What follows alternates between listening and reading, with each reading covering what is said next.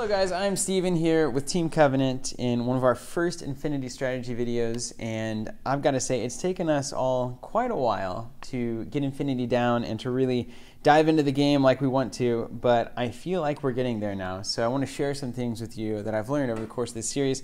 The first of which is going to be why you're making bad decisions, or why I made a bad decision. I wanted to show you what that was.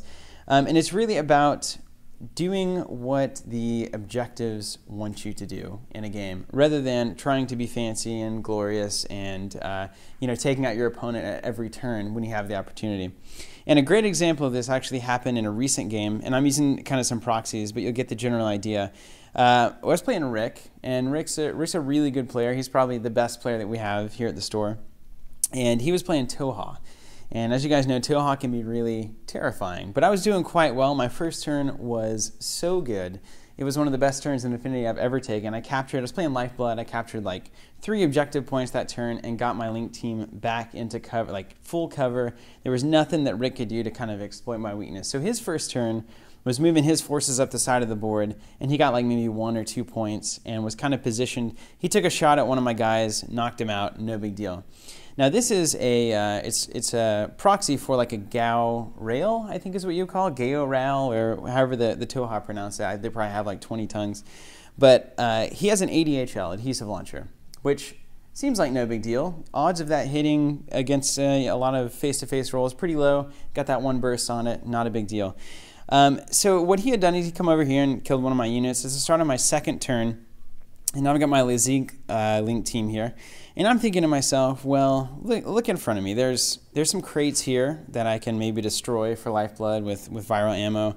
Or, I could also just maybe pop around this corner and take a shot at Mr. Adhesive Launcher. That seems good. We'll take out one of his orders.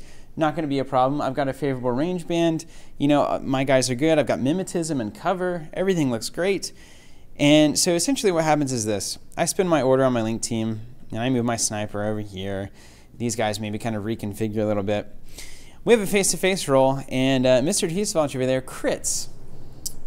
Critical hit, which is, as you guys know as Infinity players, an auto hit, no saves, no nothing really. And so I get ADHL'd, and the rolls that are needed after that are all failed. I believe you still get a physical. I can't quite remember. I think we looked it up and I rolled it. And so this guy's stuck, which was unnecessary, completely unnecessary, because all my objectives are here. He can't even cover this side of the board. Like he's really cut off from his options. So that unit isn't really probably going to do a lot in the future of this game.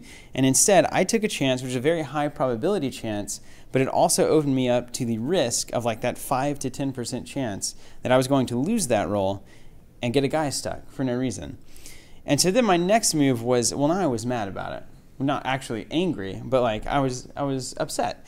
And so I moved this other guy, since my Link team is still technically a thing, and I think he was over here, and I think we allowed cover or something, and I took another shot, and he crit again on that adhesive launcher, again, the second time, with this guy, this little guy. This is like a 30-point model who is now stuck like over 60 or 70 points worth of my stuff because of the decisions that I made. So I opened myself up to this possibility happening for no great tactical reason.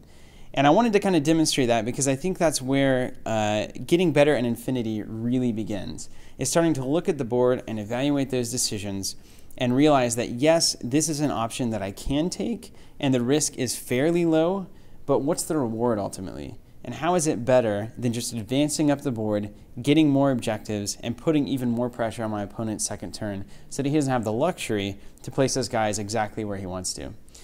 So that's the basis of the thing, and the only other thing that I'll end with is this story is even sadder than you thought it was, because I've been using Lizigs here for the example, but in reality, this was a 3-man Asawira Link team, which was 120 points worth of models stuck here in this corner for no reason by this like 25, 30-point guy. So lesson learned by me, and hopefully I can share it with you. Thank you so much for watching. If you want to help us out with Infinity, get on the website, maybe write a blog, hang out, leave a comment on this video, or if you want to go above and beyond, we do have tons of Infinity stuff up for sale, including our new Infinity order tokens. So thank you guys so much for watching, and we'll catch you on the next Infinity video.